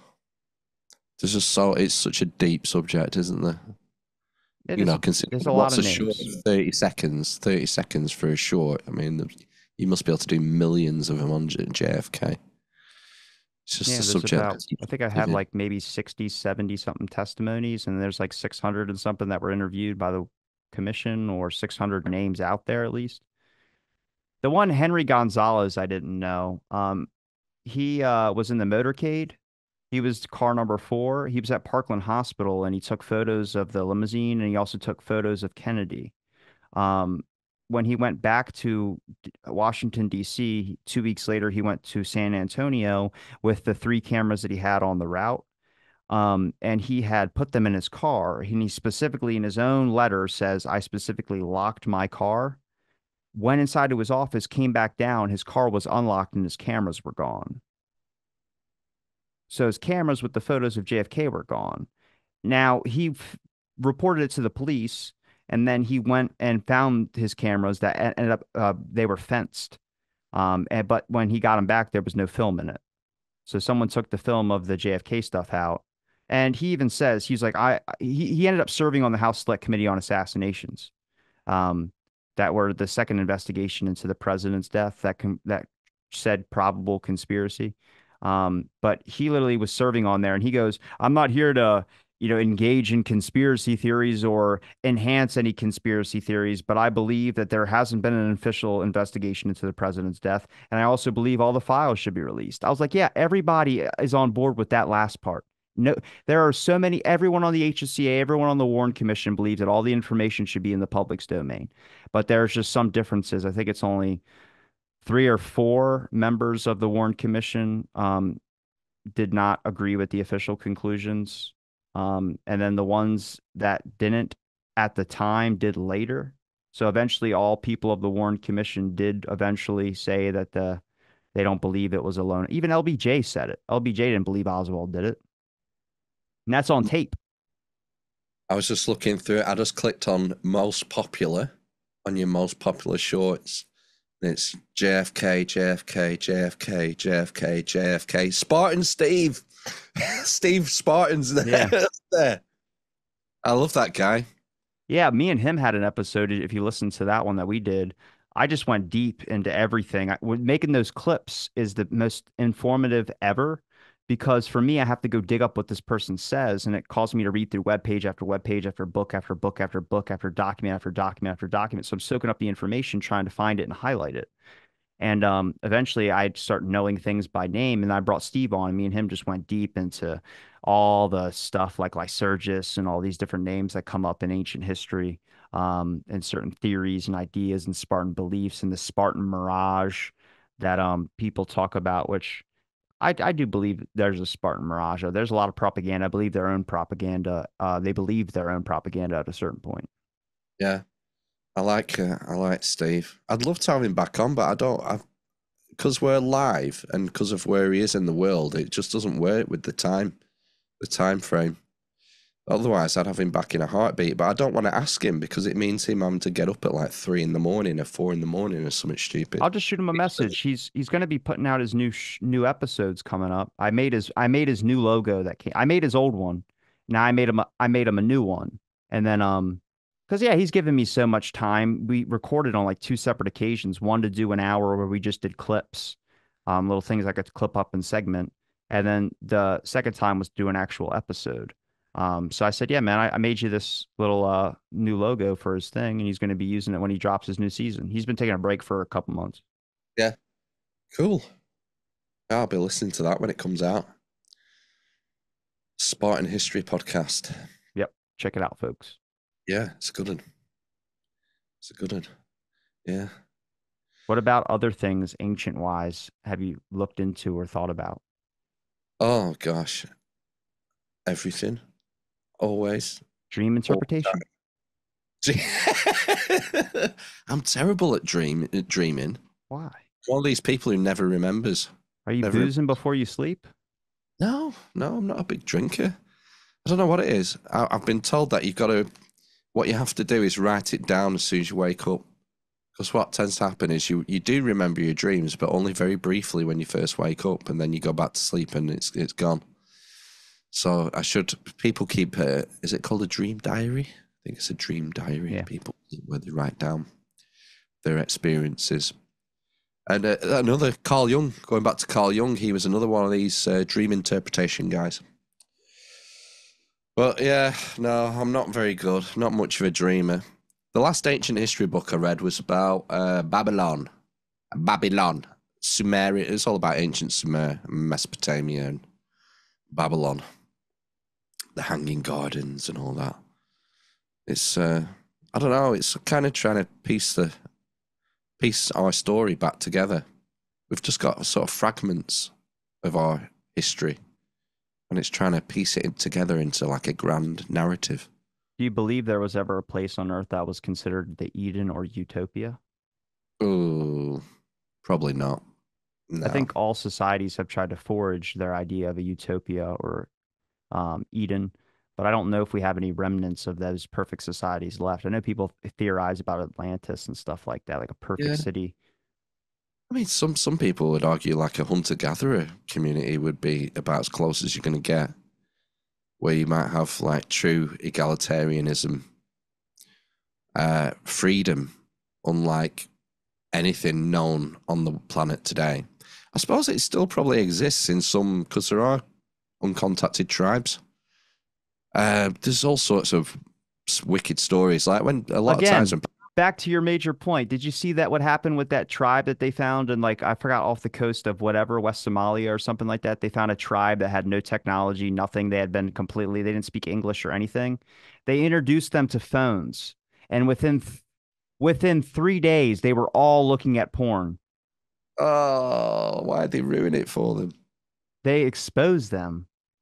They should have been. They should have like a prime directive and non-interference policy when it comes to They uncontacted tribes. usually do with some of that stuff, but for this one, I forgot what it was. But it's kind of like the sub that went under to see the Titanic, and it just exploded. A lot of people had different takes on that. Mm. What takes? One that it was like they shouldn't have been down there anyway. Fuck those people because they were going down in a sub like idiots, like rich billionaires exposing a piece of historical grave site. And there's another take where it's like I don't know, like that's so sad. I was in the boat of like that's so sad for them. Yeah, they shouldn't be down there, but that's it's a loss of human life. A kid was in there as well too. And then the real issue I have is the news broadcasting of it. The news said that they make sure I don't get this wrong. The news said that they're still looking for them and they might be down there without any oxygen. And then later the story changed that their sub exploded on impact, or when it hit a certain level, it just kind of crushed in. And they basically were like dead within zero point 0.3 milliseconds or something like that, which is not true. The government was said that they made news broadcasts saying they're searching for this sub to try and find them the first couple of days because they only had a certain amount of oxygen left, and eventually just became looking for like remnants.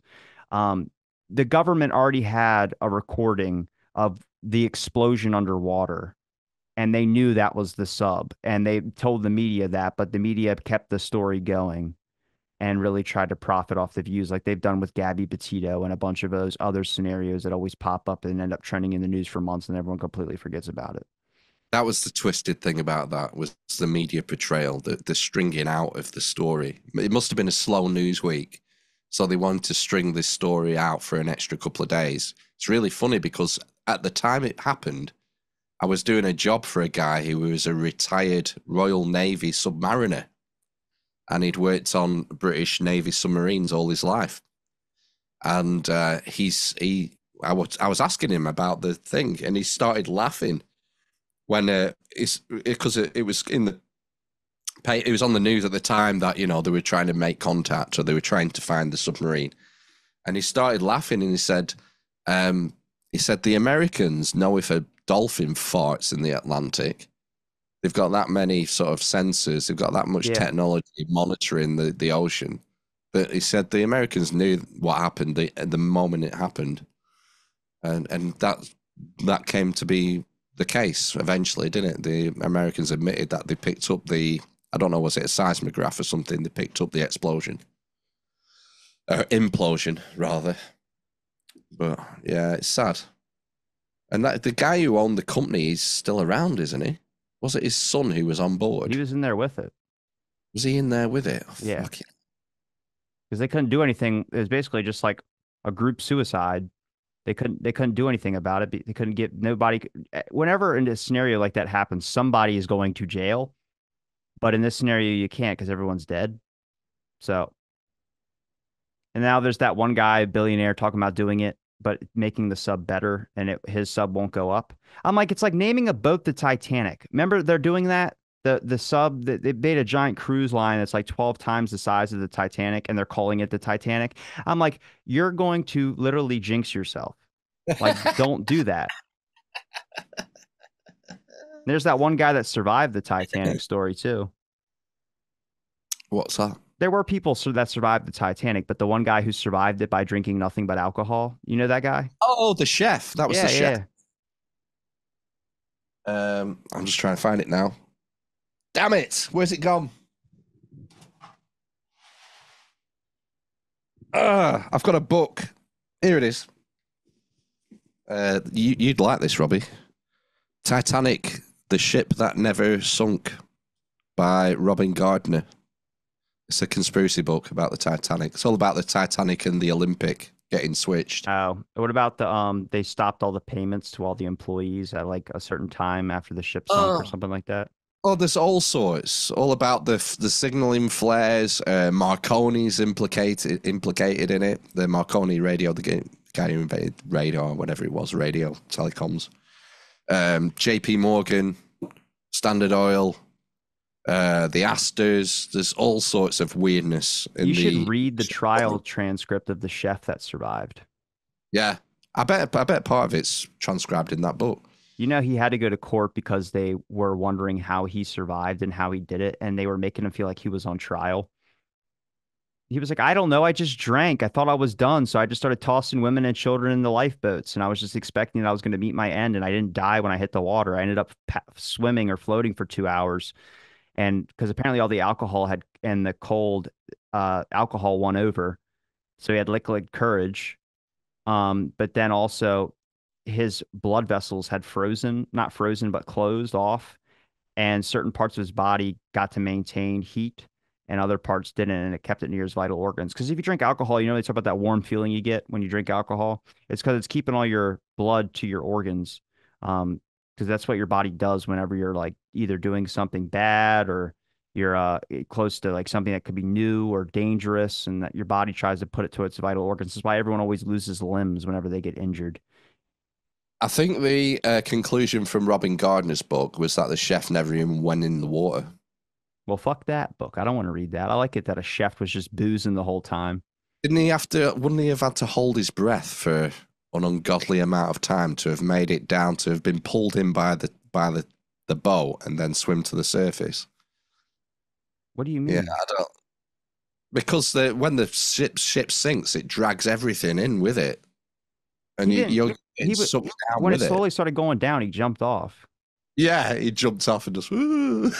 I'm not buying it. A I'm lot of not. people jumped. Yeah, and I think a lot of them would have instantly died as soon as they hit the water from cold shock. Yeah, Just well, have an that's instant. the alcohol didn't cut off all that cold shock stuff. I'm not buying it. I don't know. I like that myth, even if it is a myth. Let me have it. Hey, we'll never know because we weren't there. We'll never know. It may be true. It may not be. I don't know. I don't know. There's too many things that's what's it called? Destroying. No, it's destroying the past to protect the fairy tale. Oh, It's in what? largely JFK groups. There's a whole forum about it, about witnesses, film footage, anything you could possibly know. There's this group thread on one of these forums. It's called Destroying the Past to Protect the Fairy Tale. About the lies, the omissions, the things that came later, certain things that are kind of unexplainable. Stuff you can search for ever and try and find. But the best part about the volumes of the JFK stuff is that they made 26 volumes with millions of documentation. Where if you find something, if you don't screenshot it, try finding it again is impossible. I have too many clip testimonies I need to make clips for, but I can't remember where I wrote down the testimonies from. So I have to search all these databases, archives, and stuff like that. And it's just you end up getting like, fuck, I can't do this one. So you can't just save like web links anymore. You've got to download stuff and keep it on a separate hard You drive. can, but when you're drinking doing this, it's not easy to remember to do all that type of shit. You already have to cut their testimony down to a minute to fit the clip. Right, yeah, yeah. People just assume that if it's on the internet, it'll be there forever. But stuff gets wiped. Yeah, but if Uh, you look up Henry Gonzalez, what I just told you earlier about JFK, if you type it in on the internet and hit videos, my clip pops up. So now I have an on. Really, what happened was I was tired of hearing things from people, then trying to look for it, and I couldn't find it. So I got so pissed off. I said, I'm going to do this all myself. I'm just going to put everybody's testimony online. So now everyone can go and jump aboard, and it worked. Wow. You filled a niche. There's a little There's niche that people wanted. anger, piss, and vinegar that got me all in that boat. So are you going to carry on with the JFK shorts? Yeah, I'm gonna do it. It's so easy and it's actually fun for me because I'm learning more about it. But Yeah. Yeah. I just can't. I'm not like into a subject that hardcore. I'm too much of a shotgun. I just move from one thing to the next. Maybe if I was going to say I have a short attention span, but I don't think that's it. I'm like that with like the true crime stuff I was mentioning earlier, but it's just the JFK ones kind of. Well, isn't that not a true crime story, JFK? Yeah, I mean it is, but people have moved it into the conspiracy realm because it adds in a lot of theories and factors that necessarily aren't. I was more surprised at the number of people that were working in government positions that were aware of the fact of not having disclosure breeds conspiracies. I don't think anybody would have predicted it would have gotten this big, but I think all, if not most, government officials at one point have said that they don't believe the official line of thinking. Wow. Sorry, one sec. Ew. Blood? No, that was disgusting. That Sorry. just made me throw up in my mouth. Just had to blow my nose. I was all bunged up. For I the am audio probably listeners, hear it. we're not going to tell you what he did. You can probably hear it in my voice. I'm all nasally and bunged up. Are Oh, you getting better at all, though? oh, better than I was yesterday. Apparently, that vitamin D is not doing shit. Well, what if I wasn't taking it though? Maybe I'd be 10 times worse. I hate those games. Toss me in the realm of hypothetical shit. I'll prove a negative. Uh, You could have been sicker. That's why you took it. So it actually helped you. I was like, you don't fucking know that. Nobody you knows. said Game of Thrones before. Have you seen the new Game of Thrones I yet? haven't watched any episodes. No, I haven't yet. I'm waiting for them to all be released, and then I'm gonna get because you got to pay like for some app on your TV to watch the new Game of Thrones. So I'm gonna wait till they're all out, and then I'm gonna pay for 1 month and then watch them all in one go. That's what I did with Well, the Fallout series when they released them all. yeah, I liked the first season of House of the Dragon when it came out. I thought it was interesting. It's good fun. I like dragons and tits. So I'll watch this one. I think I'll give it a go. Sound like me taking testosterone boosters. I've not watched The Boys at all either. You gotta watch Ben that. Ben talks about that. Just really, Matt said it's getting worse. Each season's getting progressively worse. They try to go woke with it on this new season, but then they kind of make it fun of it. Like there's certain characters that will like say stuff that obviously isn't PC, but also the woman on there is like getting a lot of shit because she was like really hot in the first couple of seasons. But then I guess she must have got her actress paycheck because she got a shit ton of cosmetic surgery done. And people are like, yo, fucking Skeletor. And I'm like, that's so mean because she got her jaw done and everything. But I was like, if anything, it shows you that we all have self-doubt in ourselves about every single one little detail or something like that. Even people you think are just drop dead gorgeous. It's just, and that's what some people do when they get money. Like I said, I had literally 5 friends get fake tits, and they're in their 20s. Why do you need those? In the 20s. Why do you need those in your 20s? Is it because they want to be like Instagram models? No, Or... it's because they might have been self-conscious that they didn't really have a big chest, through school and stuff like that. But literally, I know so many people that have done that, and I'm like, that's so bad because those can like really cause damage longer in life. How much of this do you think comes from these girls actually being on Instagram and being fed these fake, Oh, I'm sure that's a uh, big portion of it. these glammed up people? Oh, what do they call it? Where people sort of put forward their fake life, like their best life on Instagram. You only see the best things. You never see when things go wrong or whatnot. Well, why would you show off when your life's shit? Yeah, exactly. And people do that But then, now. They complain about something. but people compare themselves then. They go onto Instagram and they compare their life and how they feel with this like unrealistic expectation of what life could be by this profile, which isn't even real. It's a real person, but it's cultivated. It's a manufactured profile, and people then end up comparing themselves to that, and that's why they end up getting fake tits when they're 23. I used to bitch about the fact that you could see guys' nipples on movies, but you couldn't see a girl's. I thought it was like a weird double stand. Like, what the hell? That's not fair. But then I realized that we can come across girls with fake tits on Instagram, but you'll never see a guy with a fake dick on Instagram.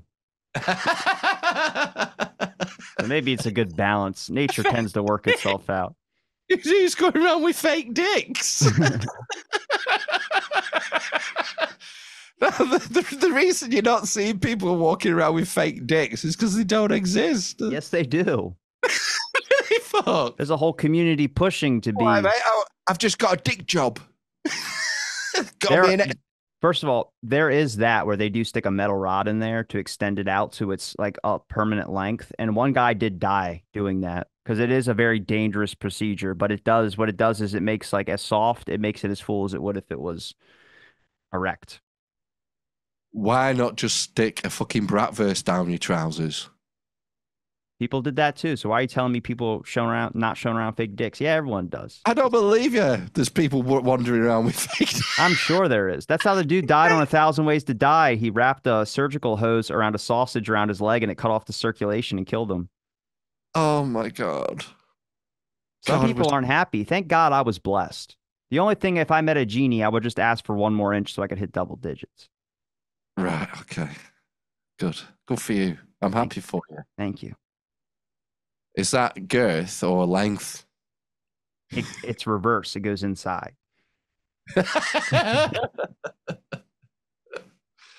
Oh dear. Oh. Fuck, I've got a headache. You made me laugh hard Just, then. just wait till people start getting gene splicing with animals. They're gonna find a horse and ask for the. Do you What do you think we're want? A horse end up, cock. gonna end up with hybrids? Yeah, Like look, hang out their shorts. human That's hybrids? Robin Williams' joke, by the way. When he talks about getting a different valve in his heart, he's like, "Well, what other animal parts can you put in your body?" He's like, "Can I get a horse cock so I could just hang out my shorts?" And he's like, "Maybe if you get a cow valve in your heart, you could shit standing up."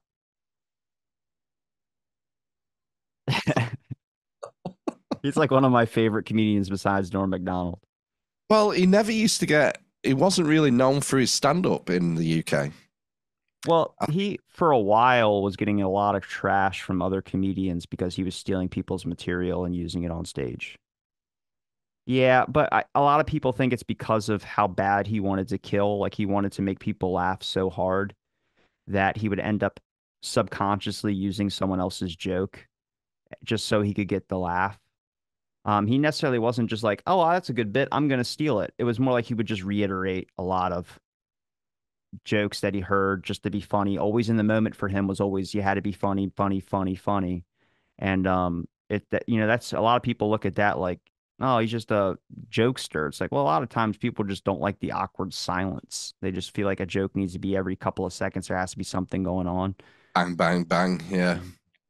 One of my eldest kid, his favorite movie is Mrs. Doubtfire, and it's such a fucked up premise.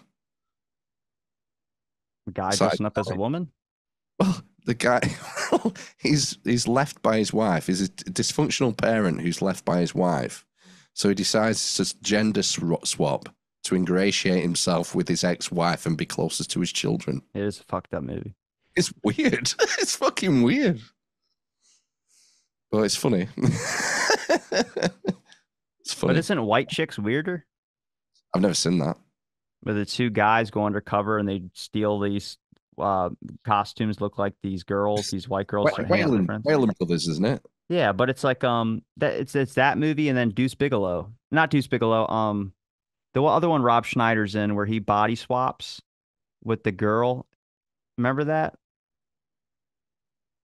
He's Rob Schneider ends up playing like a female or a guy that gets a bad curse on him that switches into a female, and the female's like a high school girl, and he's at a sleepover and they're having a pillow fight and he's wearing girls' panties and Oh, yeah. Freaky Friday. No, that's with that one girl. Forgot her name now. Damn it. She's in the Michael series. Lohan. No, the other one. Who's the other one? Curtis. Jamie Lee Yeah, Curtis. Jamie Lee Curtis. I'm terrible at films. I always get them mixed up. Oh my gosh. Am I hurting you by keeping going? We could stop if you want. I'm probably about done now. I've got to walk my dog in a minute. You give me enough time anyway. I always appreciate our chats. I'm glad we got to get back together and have a discussion that I don't really remember what we talked about, but seems like we covered some ground.